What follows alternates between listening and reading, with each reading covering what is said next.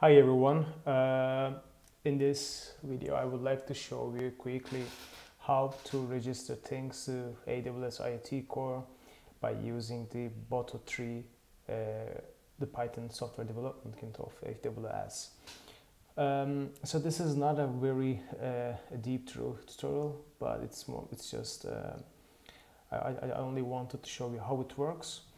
All the content of this tutorial you can find it on my Github Repository, which is also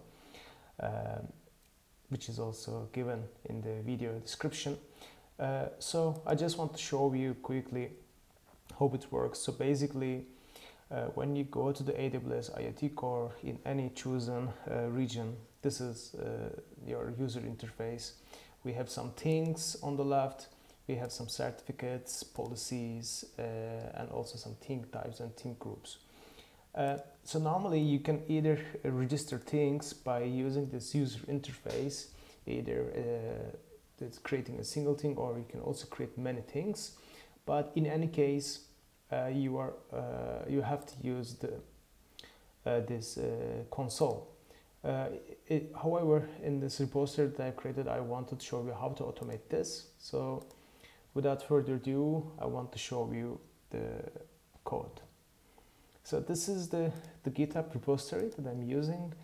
Under the scripts, we have some configuration file and main file and utils, and also another file for testing the MQTT connections. So let's start by following the main script. The idea here is to register things in bulk by using a fleet provisioning process. And I have divided this process into 7 steps. First, I'm starting with the Iot Core Reset, which deletes all the existing things, certificates and policies. So if you mess up the IoT Core and you want to start a fresh new, so this is a nice function to delete everything. The second one is also the same purpose for S3 bucket, because we also need a S3 bucket in this process, and this function also deletes everything in the S3 service. But this is not often necessary, so I just keep it for experimenting stuff. And the rest is, first we need to create a provision file. Provision file is actually a JSON file, which is here, and consists of multiple things, and each thing has a thing name, thing type name, and thing ID, and so on. After creating this configuration file, we will upload this configuration file into S3 bucket. And because we have to do this because it's also used in the creating bulky things function.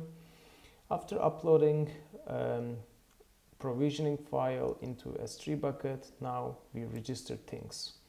And once we register things successfully, we also create things, create certificates, and then we create policy, and then we attach everything. And in this configuration file, there are some parameters used. You can find these parameters and explanation in the README file.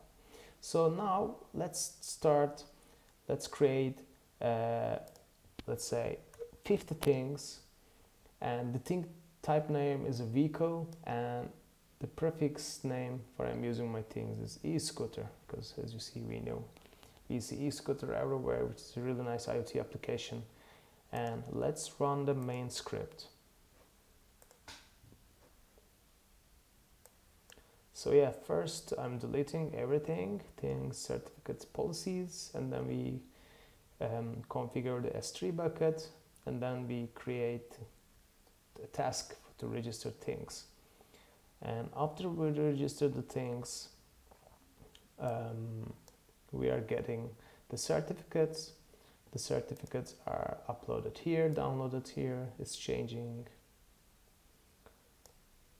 certificates, and also keys, private and public keys, they're also stored here locally. So once everything is done, we are creating a policy, And now it's time to attach certificates, things, and policies all together. So this will take a little bit time. So we can either create one certificate and share it within the things, or we can create another certificate for each thing. But in order to keep the complexity level in low, I am only creating one certificate and then attach it. So now successfully we finished. So we go back, a quick refresh.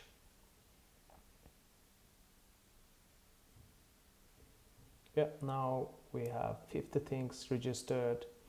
We have thing groups, thing types, vehicle type.